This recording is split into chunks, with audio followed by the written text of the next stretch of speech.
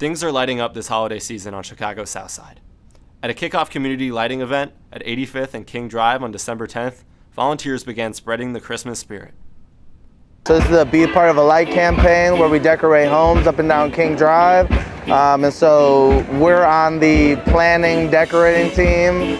So we're just here organizing some of the materials so that people can come, pick up their kids, pick up their stuff, and help us to decorate a lot of the homes here on the South Side.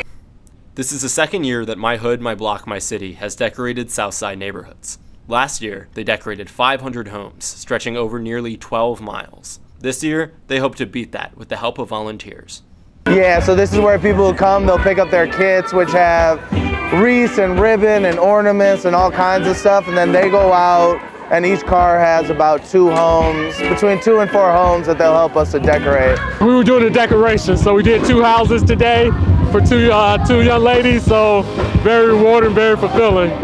This is Christopher's first year volunteering, and for him, decorating is about more than Christmas spirit. A couple of years ago, I didn't live too far from here because I grew up on the South Side, lived on the South Side my entire life.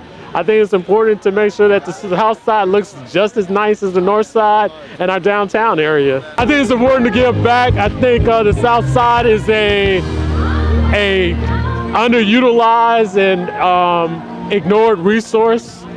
My Block, My Hood, My City is a nonprofit organization that empowers underprivileged communities and inspires youth by providing them with opportunities in STEM. To raise money for events like these, the organization sells merchandise and serves food from local businesses.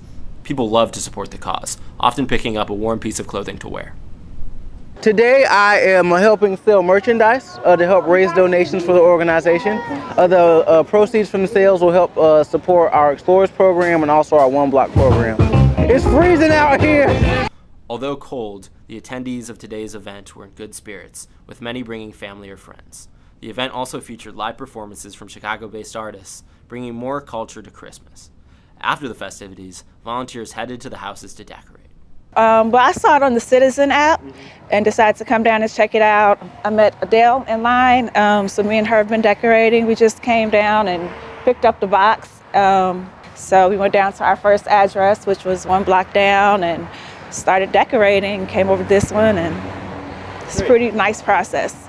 Event organizers and Southside residents are working together to keep the Southside merry and bright long after the holiday season is over, building a better world 1 block at a time. It helps to create a sense of hope and a sense of optimism for the community, because if you go downtown, you see lights and wreaths all over the place. But here, you know, it helps when you can help to decorate and, you know, pass along some of that holiday cheer that people around here may not get, you know, an opportunity to experience. So it feels good. It's very important to me because I've been a member of the Chatham community for a majority of all of my life. So just to see King Drive decorated all over again every single year, it touches a piece of my heart.